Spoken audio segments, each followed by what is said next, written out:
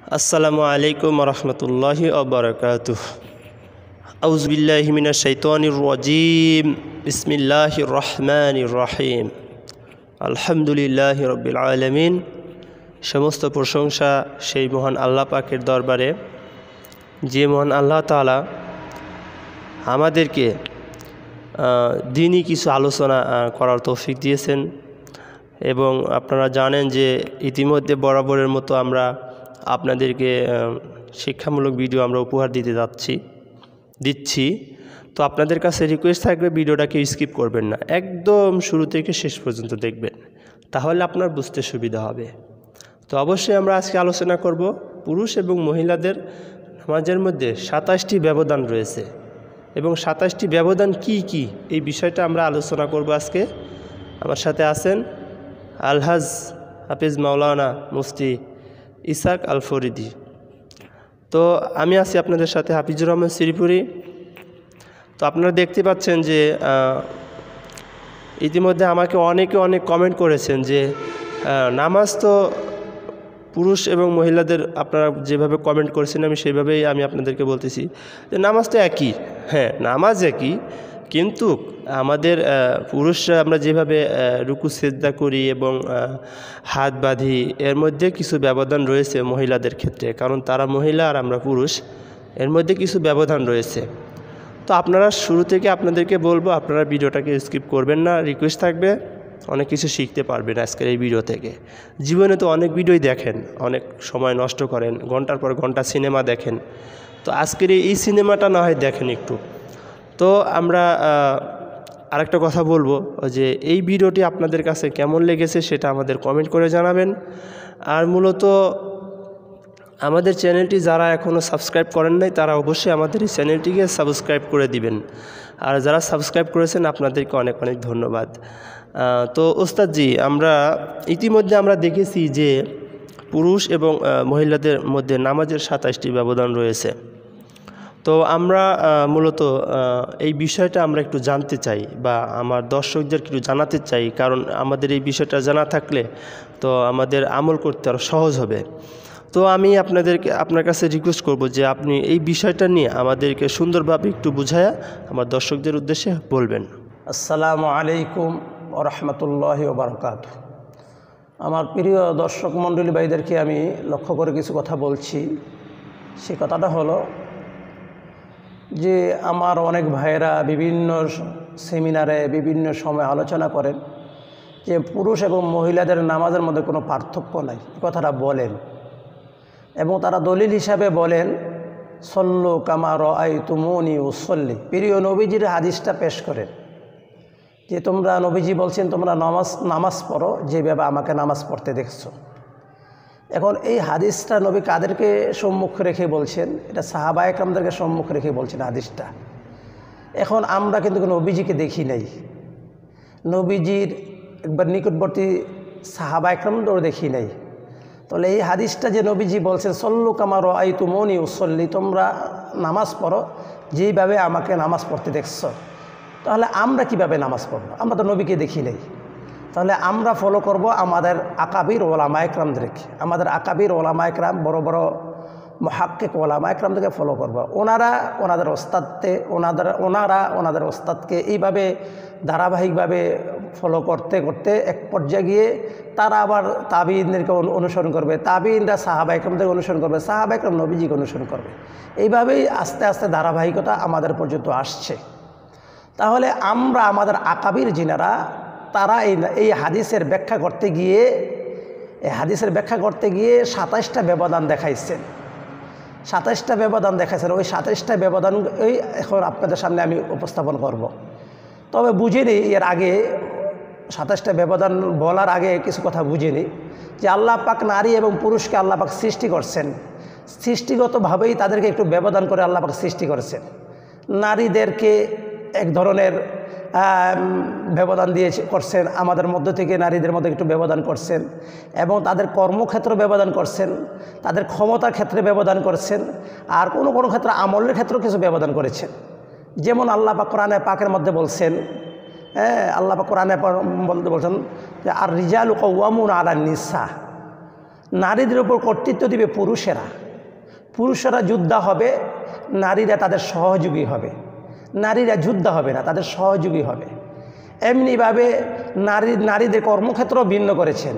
পুরুষরা বাহিরে রিজি রোজগার সন্ধান করবে, আর মহিলাদেরকে ব্যাপারে আল্লাহ পাক বলছেন অকর্ণা ফি বুয়ুতিকুন্না, যে তোমরা ঘরের মধ্যে আবদ্ধ থাকো। ঘরের ভিতরে আবদ্ধ থেকে আল্লাহ পাকের হুকুম বিধানগুলি পালন করতে বলছেন। হ্যাঁ, কোনো কোনো ক্ষেত্রে তো তারাও বাইর হবে, সেটা খুব উচিত, খুব কম প্রয়োজনের ক্ষেত্রে।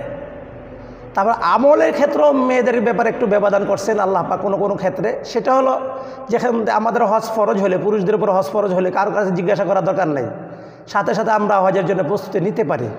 আর নারীদের হজ ফরজ হইলেই তারা যেতে পারবে না, বরং তাদের মহরম পুরুষ লাগবে, তারপরে তারা কোথায় যাবে? হজে যেতে পারবে। মহরম পুরুষ ছাড়া তারা হজে যেতে পারবে না। এই জন্যেই তাদের সৃষ্টিগতভাবে পরিবর্তন, তাদের স্থান পরিবর্তন এবং তাদের আমলের ক্ষেত্রেও কোনো কোনো ক্ষেত্রে পরিবর্তন। আর অনুরূপভাবে নামাজের মধ্যে কিছু পরিবর্তন তাদের ব্যাপারে আছে। তো আমি ইনশাল্লাহ আপনাদের সামনে পরিবর্তন সম্পর্কে কিছু বলবো।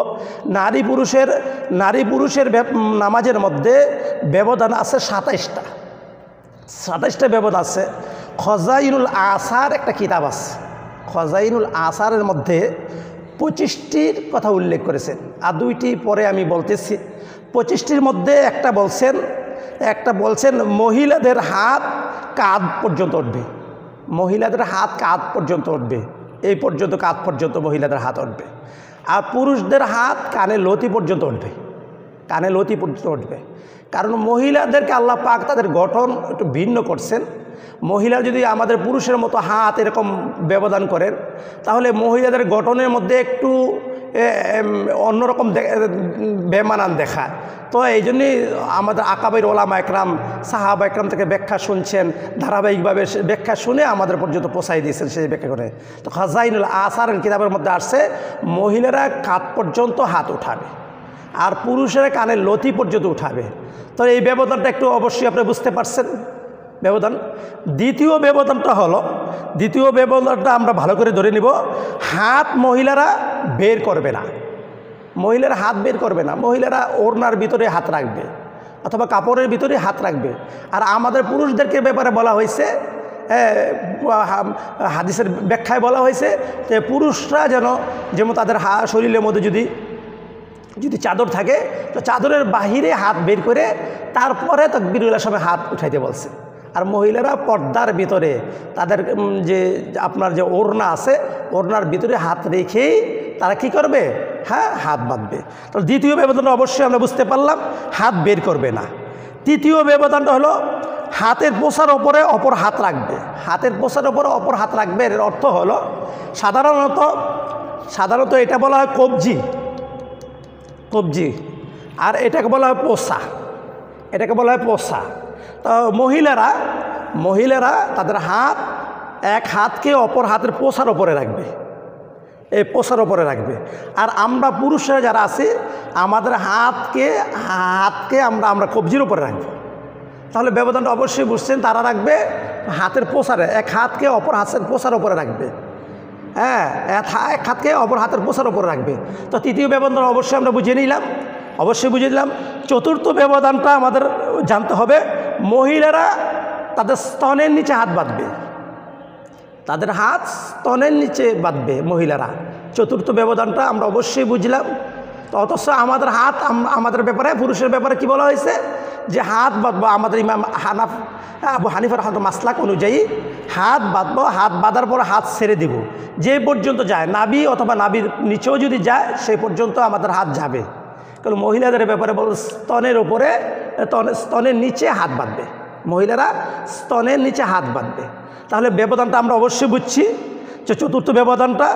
পঞ্চম ব্যবধানটা হলো রুকুতে কম ঝুঁকবে, মহিলারা রুকুতে একটু কম ঝুঁকবে, আর পুরুষেরা এমনভাবে ঝুঁকবে যে তাদের পিঠ এবং তাদের মাথা বরাবর হবে। উদাহরণ হিসাবে অনেক ওলামা একরাম বলে থাকেন যে এক গ্লাস পানি তার পিঠের উপরে রাখলে যেন এক ফোঁটা পানি যেন তার পিঠের উপরে না পড়ে, একেবারে সমতল হবে। কিন্তু মহিলারা এইভাবে সমতল মহিলাদের ব্যাপারে বলা হয় নাই, বরঞ্চ ওলামা একরাম ব্যাখ্যা করেছেন সল্লু কামা রাআইতুমুনি উসাল্লির ব্যাখ্যা করেছেন যে সমস্ত ওলামা একরাম মান্যবর ওলামা একরাম তারা বলেছেন যে মহিলারা একটু কম ঝুঁকবে রুকুতে। তো পঞ্চম ব্যবধানটা অবশ্যই আমরা বুঝতে পারলাম। এরপরে আমরা আসছি ষষ্ঠ 6 নম্বর আমরা ব্যবধান, রুকুতে হাতে ভর করবে না মহিলারা রুকুতে হাতে ভর করবে না, তাদের হাতরা আলতোভাবে রাখবে, আগলা রাখবে, একবারে ভর সারা রাখবে, হাত স্বাভাবিকভাবে রাখবে। আর আমাদের পুরুষদেরকে বলছে কোনো ওলামা একরাম বলতে গিয়ে এই কথা বলছেন, বাঘের থাপার মতো এইভাবে তার হাঁটুর মধ্যে এরকম ধরবে, হ্যাঁ। আর মহিলাদের ব্যাপারে বলতে আলতোভাবে হাতকে রাখবে, হাতের মধ্যে বর দেওয়ার প্রয়োজন হবে না। তাহলে অবশ্যই আমরা 6 নম্বর ব্যবধানটা বুঝতে পারলাম। 7 নম্বর ব্যবধানের মধ্যে আসছে যে রুকুতে হাতের আঙ্গুল মিলিয়ে রাখবে, রুকুতে হাতের আঙ্গুল মিলিয়ে রাখবে। আর আমরা পুরুষেরা হাতের আঙ্গুল আমরা স্বাভাবিক রাখি, আমরা স্বাভাবিক রাখি, আর মহিলারা আঙ্গুলগুলি মিলিয়ে রাখবে। তাহলে একটু ব্যবধানটা আমরা বুঝছি, মহিলারা মিলিয়ে রাখবে আর পুরুষটা স্বাভাবিকভাবে রাখবে। তো আমরা 7 নম্বর ব্যবধানটা আমরা অবশ্যই বুঝতে পারলাম।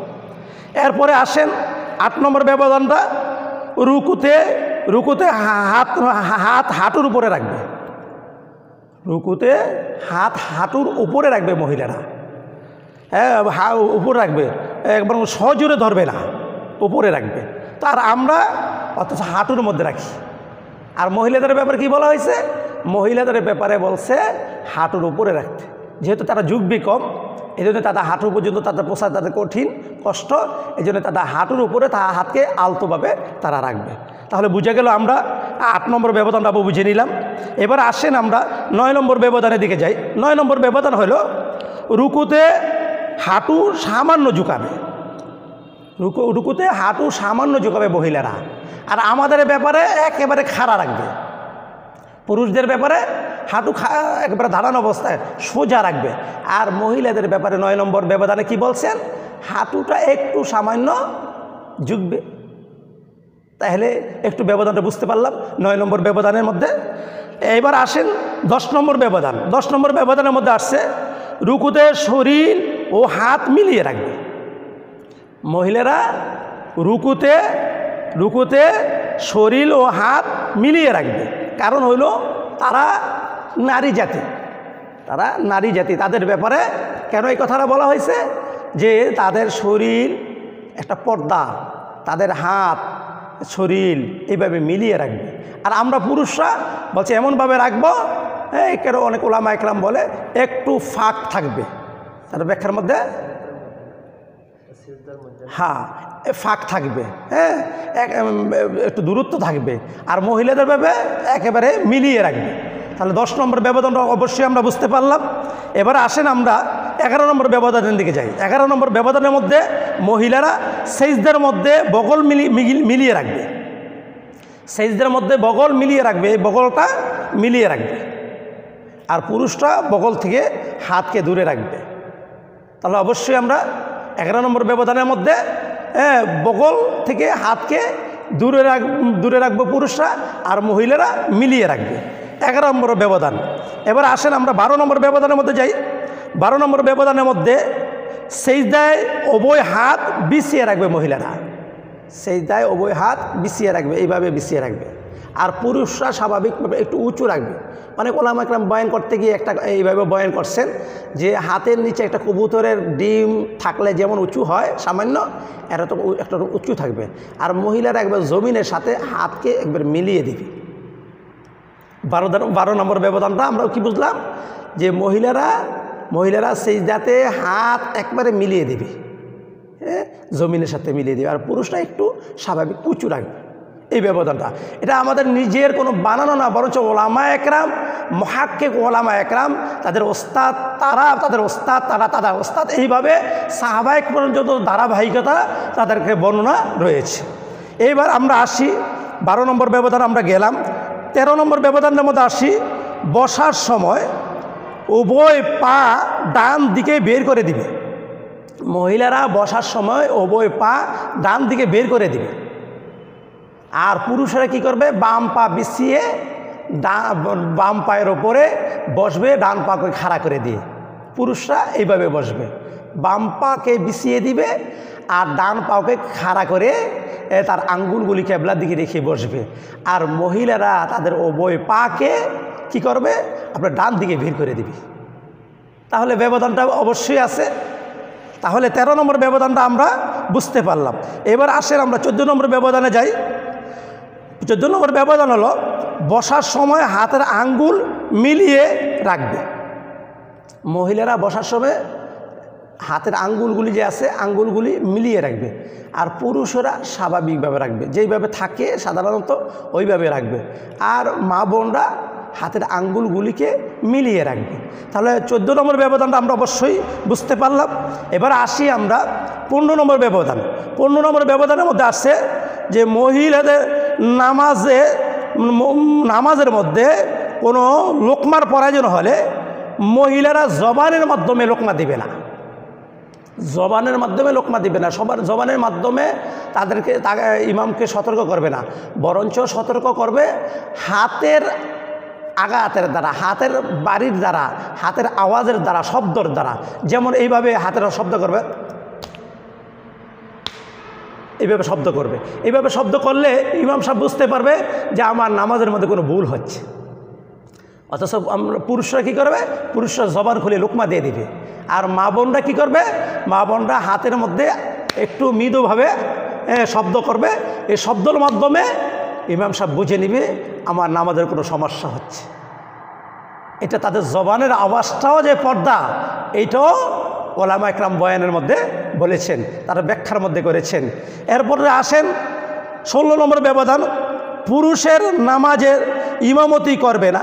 মহিলারা পুরুষের নামাজের ইমামতি করবে না, পুরুষরা পুরুষের নামাজের ইমামতি করবে, পুরুষরা মহিলাদের নামাজের ইমামতি করবে, কিন্তু মহিলারা পুরুষের নামাজের ইমামতি করতে পারবে না। 16 নম্বর ব্যবধান। এবার আসেন 17 নম্বর ব্যবধান, একাধিক মহিলাদের জামাতে নামাজ মাকরু।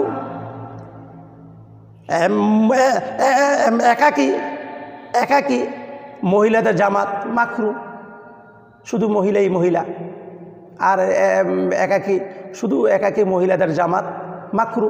এটা ওলামা একরাম কিতাবের মধ্যে স্পষ্ট করে লিখেছেন। তো 17 নম্বর ব্যবধান আমরা শুনতে পারলাম। এবার আমরা আসি 18 নম্বর ব্যবধান। 18 নম্বর ব্যবধানের মধ্যে আসছে মহিলাদের জামাতে ইমাম তাদের মাঝখানে দাঁড়াবে না। মহিলাদের জামাতে ইমাম সাহেব তাদের মাঝখানে দাঁড়াবে না, বরঞ্চ তাদের আগ বাড়িয়ে এক কাতার আগে ইমাম সাহেব দাঁড়াবে, বরাবর দাঁড়াবে না। অথচ কোনো কোনো ক্ষেত্রে পুরুষরা যখন এরকম পিছনে জায়গা না থাকে, পিছনে যদি জায়গা না থাকে, তাহলে ইমাম সাহেব ওই কাতারের মাঝখানে দাঁড়াইতে পারে, কিন্তু মহিলাদের ব্যাপারে এক কাতার সামনে দাঁড়াতে হবে, কমসে কম এক কাতার সামনে দাঁড়াতে হবে। তাহলে এই পর্যন্ত আমরা বুঝতে পারলাম যে ইমাম সাহেব কোথায় দাঁড়াবে। 18 নম্বর ব্যবধান আমরা বুঝতে পারলাম। 19 নম্বরের মধ্যে আসছি, মহিলাদের জন্যে জামাতে শরীক হওয়া মাকরু। মহিলাদের জন্যে জামাতে শরীক হওয়া মাকরু। মহিলাদের জামাতে শরীক হওয়া মাকরু। এখন বলতে পারেন যে রসুলের জমানা তো সাহাবা একরামদের সাথে সাহাবিয়ারও তো নামাজে শরীক হয়েছেন, তাহলে আপনি কি সাহাবা একরামদের থেকে বেশি বুঝেন? আপনি কি রসুল থেকে বেশি বুঝেন? না, আমরা এই কথা কখনো, এই বেয়াদবি কথা বলবো না। আমরা নবী থেকে বেশি বুঝি না, সাহাবা একরাম থেকে বেশি বুঝি না। তবে হযরত আয়েশা সিদ্দিকা রাদিয়াল্লাহু তাআলা আনহার জীবদ্দশায় উনি বলছেন, ওনার জীবদ্দশায় উনি বলছেন যে প্রিয় নবীজি যদি এই বর্তমানে এই অবস্থাটা দেখতেন, নবীজির ইন্তেকালের পরে, এই বর্তমানে অবস্থাটা যদি নবীজি দেখতেন, তাহলে নবীজি ও মহিলাদেরকে মসজিদে যেতে নিষেধ করতেন। তাহলে হযরত আয়েশা সিদ্দিকা রাদিয়াল্লাহু তাআলা আনহা নবীজির ইন্তেকালের কিছুদিন পরেই কথা বলছেন। তাহলে এখন নবীজি দুনিয়া থেকে চলে যাওয়ার পরে কত বড় ব্যবধান হয়েছে, সময়ের কত বড় ব্যবধান হয়েছে। এখন দেখলে, এই পরিস্থিতি দেখলে নবীজি কি বলতেন? হযরত ওমর রাদিয়াল্লাহু তাআলা আনহু তার স্ত্রীকে বললেন যে মসজিদে যাবে না। তো হযরত ওমর রাদিয়াল্লাহু তাআলা আনহুর স্ত্রী বললেন, কি কেন যাবে না? যে রসুল সাল্লাল্লাহু সাল্লামের জীবদ্দশা আমরা নামাজ পড়ছি, রসুল নিষেধ করেন নাই, আপনি নিষেধ করবেন কেন? হযরত ওমর রাদিয়াল্লাহু আনহু চিন্তা করলেন, হযরত ওমর রাদিয়াল্লাহু আনহু চিন্তা করলেন সে রসুলের হাদিস বলছে, এখানে আমার চুপ থাকাই উচিত। হযরত ওমর রাদিয়াল্লাহু আনহু কিছু বললেন না। তো উনি কি করলেন, মসজিদে গেলেন, ফজরের জামাতে শরিক হইলেন। ফজরের জামাতে শরিক হওয়ার পরে নামাজ শেষ, বাসার দিকে ফিরছেন। হযরত ওমর রাদিয়াল্লাহু তাআলা আনহু গাছের এক আড়ালে থেকে স্ত্রীর ওড়না ধরে টান দিচ্ছেন। স্ত্রী পিছনের দিকে না তাকাইয়া ওড়নাকে টেনে দৌড়িয়ে বাড়িতে বসে গেছেন। পরের ওক্ত নামাজের আর শরিক হন না। কী ব্যাপার, তুমি নামাজে যাবে না? বলছে যে আগের পরিবেশে বর্তমানে পরিবেশে নাই। তো এটা বুঝাইছেন যে দিন দিন আমাদের আমল আখলাক পরিবর্তন হয়ে যাচ্ছে। এখন মহিলারা ঘর থেকে যদি বের হয় তাহলে তাদের জানে নিরাপত্তা আসবে না, তাদের আমলের নিরাপত্তা পাবে না। এই কারণেই ওলামা ইকরাম বলছেন বর্তমান পরিস্থিতিতে মহিলারা মসজিদে গিয়ে জামাতের সাথে নামাজ পড়া মাকরুহ। তাহলে আমরা আপনাকে থামাচ্ছি যে ইতিমধ্যে আমরা দেখি সৌদি আরবে মক্কা যেখানে হজ করা হয় সেখানে তো মহিলারাও নামাজে শরীক হয় জামাতে, এটা একটু বিষয়টা বলতে। এটা যেহেতু আমরা যে আমরা যে মাযহাবটাকে অনুসরণ করি, ওই মাযহাবের ইমাম হচ্ছে ইমাম আবু হানিফা রহমতুল্লাহ আলাইহি। ইমাম আবু হানিফা রহমতুল্লাহ আলাইহি মাযহাবের মধ্যে উনি বলো তাহকিকওয়ালা ইমাম ছিলেন, সমস্ত ইমামদের ইমাম ছিলেন উনি, এবং উনি ইমামদের জগতে উনি শাইখ ছিলেন, এবং বড় বড় ইমামরাও ওনার ছাত্র ছিল। তো ইমাম আবু হানিফা রহমতুল্লাহ আলাইহি তাহকিকওয়ালা ইমাম ছিলেন। তা ওনার এই মাসলাক অনুযায়ী মহিলাদের মসজিদ যাওয়া মাকরুহ। অন্য কিছু ইমাম যিনারা এটাকে মাকরুহ বলেন না, তিনারা বলেন মহিলারা মসজিদে যেতে পারে। এই কারণে ওনাদের সেই মাযহাবকে অনুসরণ করে যে সমস্ত মা বোনেরা আছে তারা যায়। ইমাম আবু হানিফা রহমতুল্লাহ মাযহাব যারা অনুসরণ করে তারা আর মসজিদে যায় না। তো 19 নম্বর ব্যবধান আমরা শুনতে পাইলাম। এরপরে আমরা 20 নম্বর ব্যবধানের মধ্যে আসছি। জামাতে পুরুষের পিছনে দাঁড়াবে মা বোনরা যদি যায়, মাকরুহকে স্বীকার করেও যদি যায়, তাহলে কাতারটা কীভাবে হবে? কাতারটা ইমাম সাহেব দাঁড়াবে, এরপরে পুরুষরা দাঁড়াবে, এরপরে বাচ্চারা দাঁড়াবে, এরপর মা বোনরা দাঁড়াবে, বরাবর মা বোনরা দাঁড়াবে। যদিও মাকরুহকে ডিঙ্গিয়ে কোনো মা বোন যায়, তাহলে কিভাবে নামাজটা পড়বে, কাতারটা কোথায় করবে, কীভাবে পদ্ধতিতে করবে, এটাও বলে দেওয়া হয়েছে। তবে ইমামে মা বোনরা পুরুষের কোথায় দাঁড়াবে? পিছনে দাঁড়াবে, একেবারে পিছনে দাঁড়াবে। এবার আসি আমরা 21 নম্বর ব্যবধান। মহিলাদের উপর জুমা ফরজ নয়, মহিলাদের উপরে জুমা ফরজ নয়, আর পুরুষদের উপরে জুমা ফরজ। এবার আমরা আসি 22 নম্বর। ঈদের নামাজ মা বোনদের উপরে ওয়াজিব নয়, ঈদের নামাজ মা বোনদের উপরে ওয়াজিব নয়, পুরুষদের উপরে ওয়াজিব। তো আমরা 22 নম্বর ব্যবধান পর্যন্ত শুনতে পারলাম। এবার আমরা আসি 23 নম্বর ব্যবধান। 23 নম্বর ব্যবধানের মধ্যে আসছে আইয়ামে তাশরিক আছে। আইয়ামে তাশরিক 5 দিন। 23 ওয়াক্ত নামাজের মধ্যে তাকবীর পড়তে আল্লাহু আকবার লা ইলাহা ইল্লাল্লাহ আল্লাহু আকবার ওয়ালিল্লাহিল হামদ। আইয়ামে তাশরিকের দিনগুলিতে তাকবীর বলা এক বর্ণনা মতে মা বোনদের উপরে ওয়াজিব নয়, এক বর্ণনা মতে মা বোনদের উপরে ওয়াজিব নয়। এবার আসি আমরা 24 নম্বর ব্যবধান। 24 নম্বর ব্যবধান, ফজরের নামাজ মা বোনরা রাতের অন্ধকারে পড়া উত্তম। ফজরের নামাজ মা বোনরা রাত্রের অন্ধকারে পড়া উত্তম। আর পুরুষদের ব্যাপারে আসছে ইসফিরু, ফর্সা করে ফজরের নামাজ পড়তে বলছে। হাদিসের মধ্যে আসছে ফর্সা করে ফজরের নামাজ পড়তে বলছেন। তো মা বোনরা একটু অন্ধকার থাকতেই পড়ে নিবে, আর পুরুষেরা ফর্সা করে ফজরের নামাজ পড়বে। এই পর্যন্ত আমরা 24 নম্বর ব্যবধানের মধ্যে আসছি। এবার আমরা আসি 25 নম্বর ব্যবধান। 25 নম্বর ব্যবধান হলো মা বোনরা সহজরে কেরাত পড়বে না। মা বোনরা সহজরে, আমরা এর মধ্যে মাসালায় বলি যে আস্তের জায়গা কেরাত আস্তে পড়বে, জোরের জায়গায় কেরাত জোরে পড়বে, এটা আমরা বলি ওয়াজিব। তো পুরুষের যে আস্তে জায়গা পুরুষের আস্তে পড়বে, জোরের জায়গা জোরে পড়বে। আর মা বোনরা জোর আর আস্তে উভয়টাই তাদের মাসলা হলো তারা কেরাত সজোরে পড়বে না, তারা কেরাত আস্তে পড়বে। তো এই পর্যন্ত খাজাইনুল আসার যে নামক কিতাব এবং কুদুরি এই সব গয়রা ইত্যাদি ইত্যাদি কিতাবের মধ্যে 25টা ব্যবধানের কথা উল্লেখ করেছেন। আর 2টা ব্যবধান ইমাম তহাউই রহমতুল্লাহ আলাই 2টা ব্যবধান উনি এই 25টার সাথে সংযুক্ত করেছেন। সে একটা হলো যে মহিলারা আজান দিবে না, মহিলারা আজান দিবে না, এই হলো আপনার 26 নম্বর ব্যবধান। 27 নম্বর ব্যবধান ইমাম তহাউই রহমতুল্লাহ আলাই বলেছেন মহিলারা মসজিদে এতেকাফ করবে না, মা বোনরা মসজিদে এতেকাফ করবে না। তাহলে এই 27টা ব্যবধান আমরা অবশ্যই এগুলিকে আয়ত্তাধীন করে রাখবো এবং মুখস্থ করে নেব এবং এই ব্যবধানের উপরে আমরা আমল করব। আল্লাহ পাক আপনাকে আমাকে সবাইকেই এই গুরুত্বপূর্ণ বিষয়গুলির উপরে আমল করে আমাদের নামাজকে সুন্দর করে আল্লাহ পাকের সন্তুষ্টি অর্জন করে কবরে যাওয়ার তৌফিক দান করুন। ওয়া আখিরি দাওয়ানা আলহামদুলিল্লাহি রাব্বিল আলামিন। আলহামদুলিল্লাহ, সমস্ত প্রশংসা আমি আবারও সেই মহান আল্লাহ পাক রব্বুল আলমিনের দরবারে করতেছি। আলহামদুলিল্লাহ আলহামদুলিল্লাহ যে এই সুন্দর একটা ভিডিও আপনাদেরকে উপহার দিতে পেরেছি। তো ইতিমধ্যে আপনারা যা কিছু শুনলেন, জানলেন, যাদের বুঝতে সমস্যা আছে, একটু যারা বুঝতেছেন না বা বোঝার মধ্যে একটু প্রবলেম হচ্ছে, তো আমরা স্ক্রিনে যেই দেওয়া নাম্বারটা দেখতে পাচ্ছেন আপনারা, এটা মূলত হুজুরের পার্সোনাল নাম্বার। সো আপনারা চাইলে হুজুরের সাথে যোগাযোগ করে আপনারা বিষয়টা বুঝে নিতে পারেন।